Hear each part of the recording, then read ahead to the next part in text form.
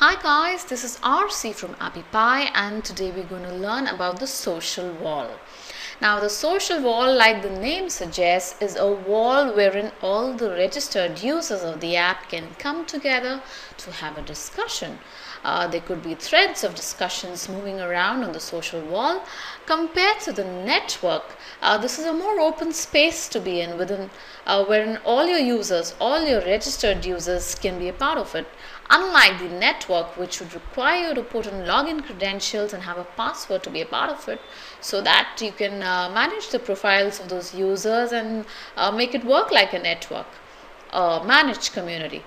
Now a social wall is a wee bit different there, with all the users having access to it. All they need to do is go to the social wall page, put in a screen name, upload one of the pictures and say update, and it's ready to be used. Once that is done, just say save and edit later and you're sorted.